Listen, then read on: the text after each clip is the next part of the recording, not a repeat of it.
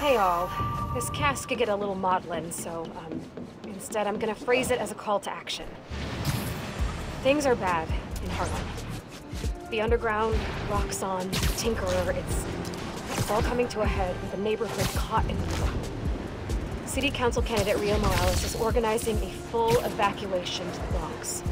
So please, if you're outside Harlem and can offer a room, a bed, a couch, anything, you could save a life. I know you're afraid. I am too. But this is our time to come together as a community. We are strong enough to survive this. Today's advice is to hold your loved ones close. Goodbye, friends, and good luck.